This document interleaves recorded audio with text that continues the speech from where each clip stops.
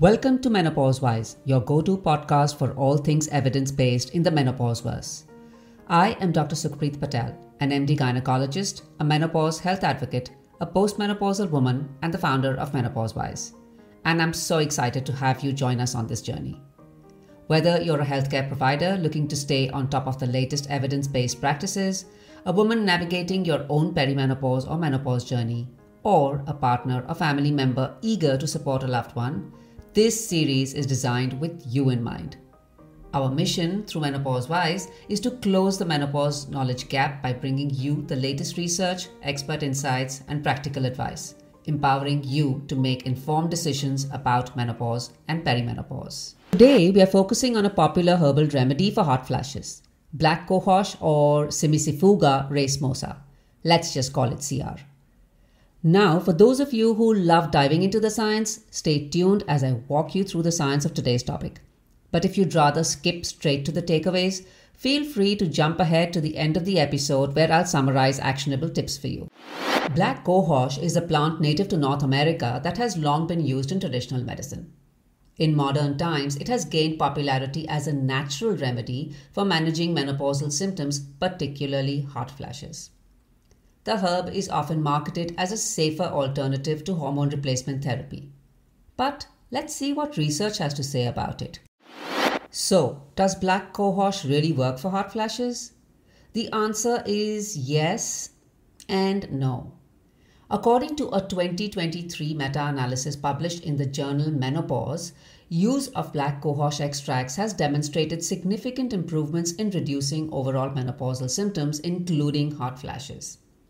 This meta-analysis, which included data from 22 randomized controlled trials, or RCTs, involving over 2,300 menopausal women, found that Black Cohosh moderately reduced the frequency and severity of hot flashes compared to a placebo. However, Black Cohosh did not improve the symptoms of anxiety and depression in this study.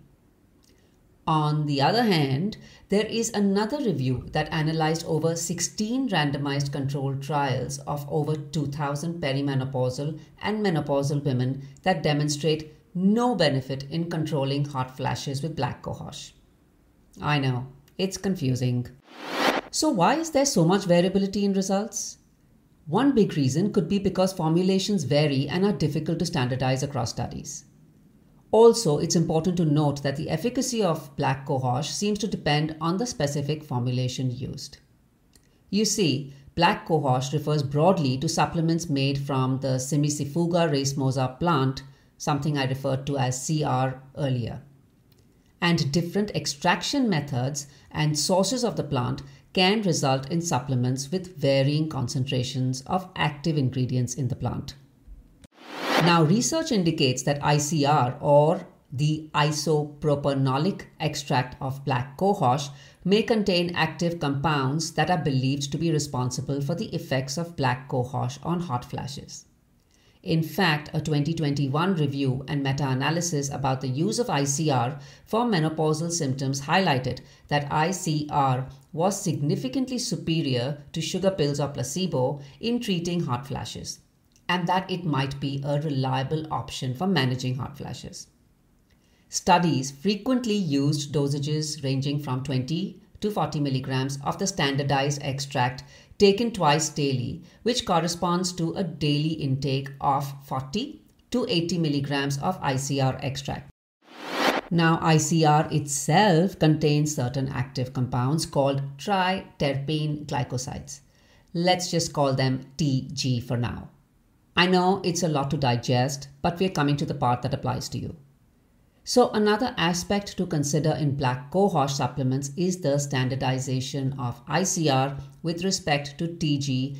Since I mentioned earlier, TG is one of the active compounds in Black Cohosh that is believed to work against hot flashes.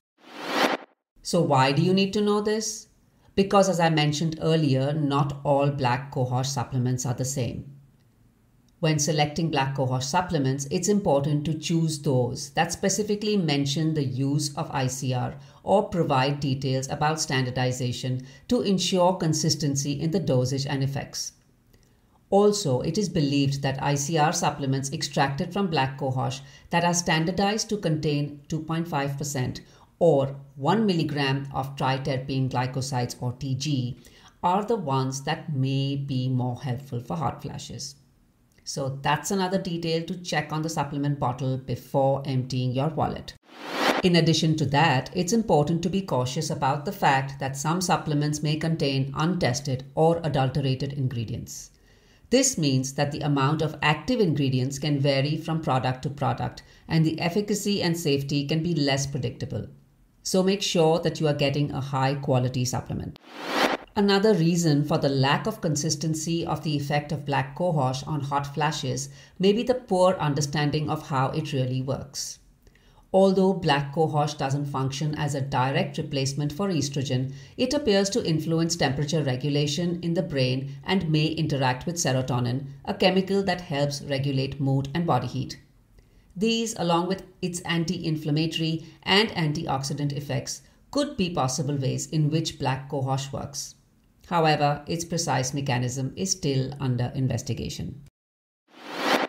When it comes to safety, black cohosh has generally been considered safe for short-term use.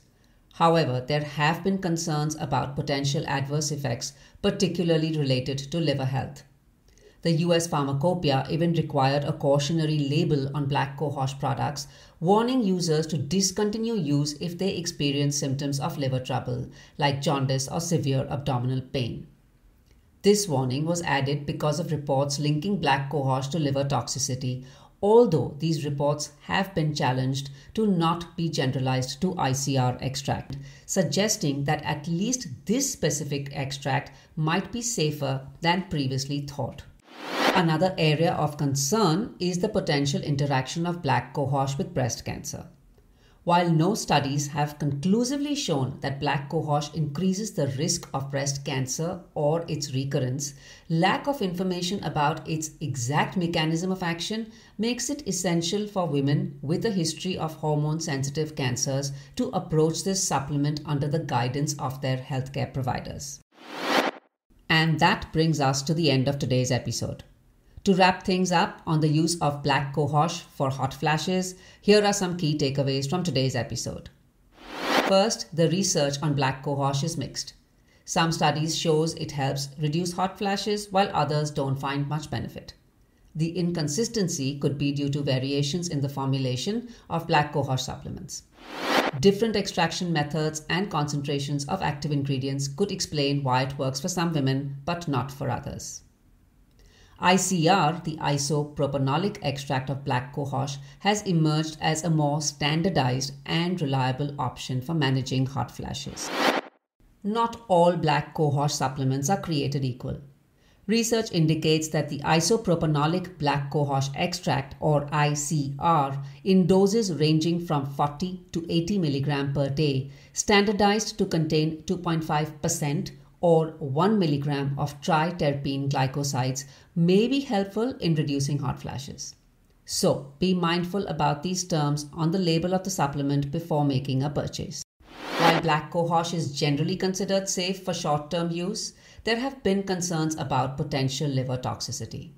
However, clinical trials on ICR specifically have shown no significant evidence of liver toxicity, suggesting that this extract might be a safer option.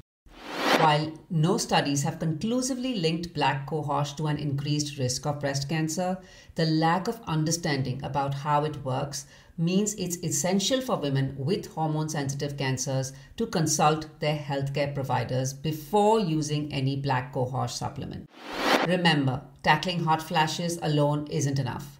Menopause impacts your bones, heart, and more. Hot flashes are just one symptom, but don't forget to stay vigilant for silent issues like hypertension, osteoporosis, and heart disease that can creep up during this time. And before we go, a quick medical disclaimer. The information shared in this podcast is for educational purposes only and should not be taken as medical advice. Always consult with your healthcare provider before starting any new treatment, including herbal supplements like black cohosh, especially if you have underlying health conditions or are on any kind of medication. Thanks again for tuning in to MenopauseWize. Stay informed, stay empowered, and I'll see you in the next episode as we continue to navigate the menopause journey together. If you are a healthcare provider interested in collaborating with us or have insights to share, we'd love to hear from you. Please email us at info@menopausewize.com. That's Wise with a Z.